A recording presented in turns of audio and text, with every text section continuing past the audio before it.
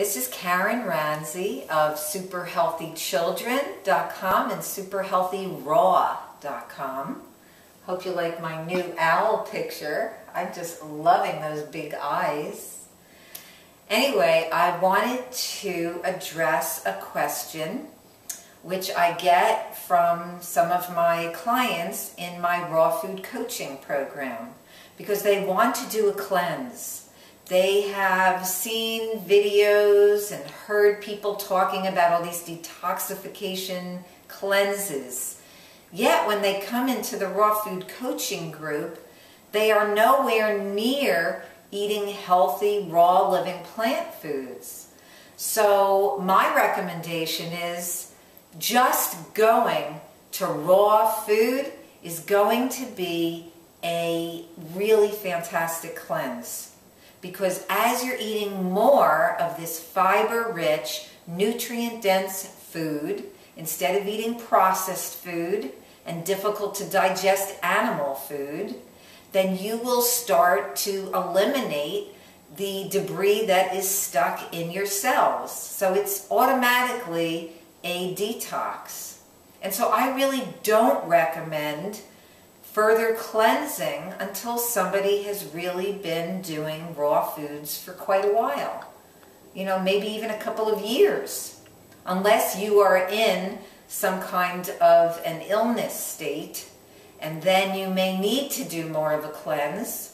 I even recommend people to do some fasting, and I recommend people to a fasting retreat center in Santa Rosa, California, called True North Health Center, because they have medical doctors who are good supervisors of water fasting.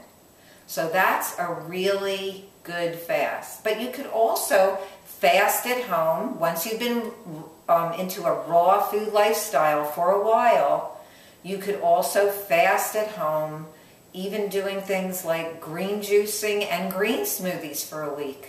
That's a great cleanse or detoxification.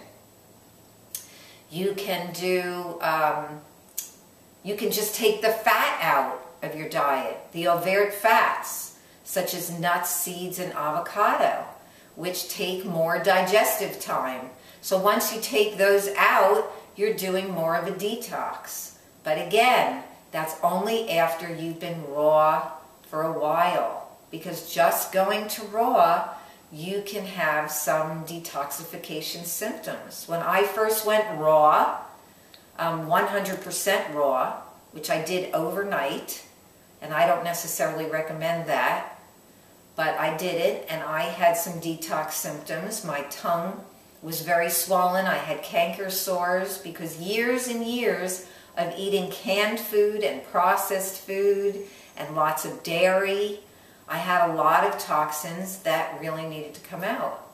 And so that's what happened after I went to raw food.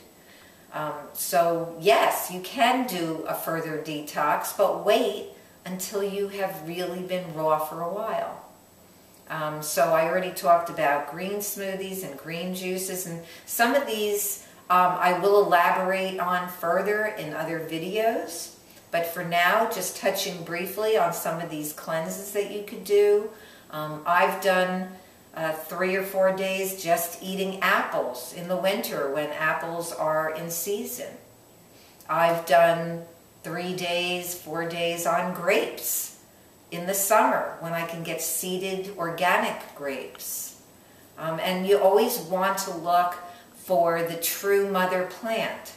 So with fruit, you want to get the fruit with the seeds. So I prefer to eat watermelon with the seeds, not without the seeds. And watermelon is 95% water.